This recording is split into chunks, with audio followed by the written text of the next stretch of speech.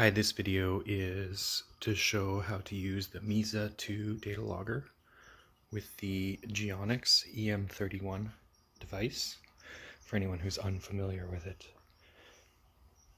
This is the Geonics EM31. The booms are not installed for this demonstration because it is difficult to hold my phone and the instrument at the same time.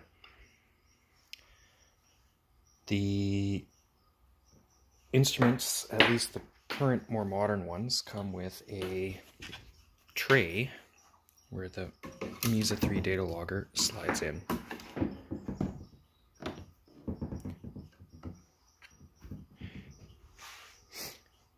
If you have the geode GPS,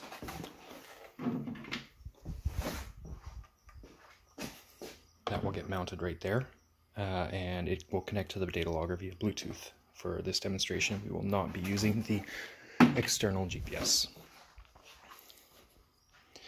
So in order for this to work, you have to make sure that the EM31 is in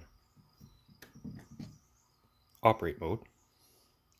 Then you go to your datalogger, which is essentially just a Windows 10 tablet PC, and you select the EM31 data logging program.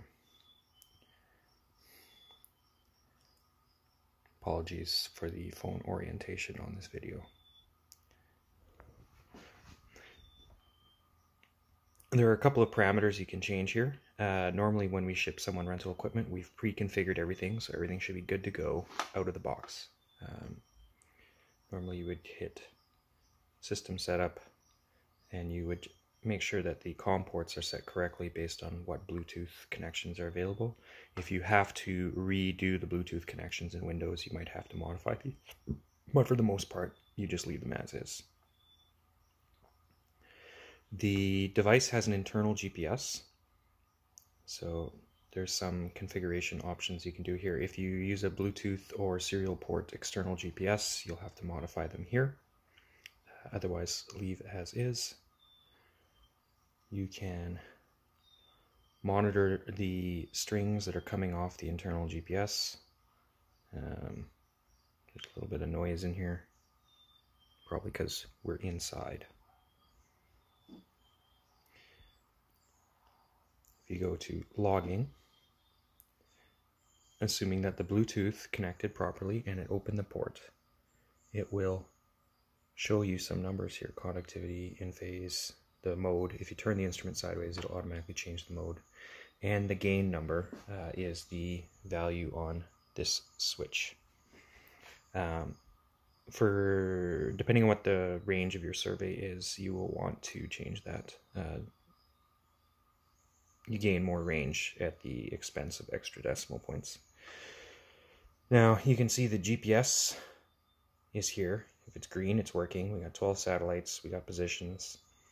The boom isn't detached, so all these numbers here are nonsense.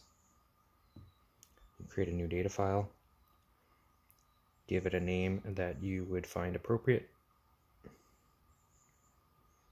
and hit go to log. You can tell the thing makes a bunch of noise. Normally you'll see a graph of your profile as you're walking. When you're done, pause, exit.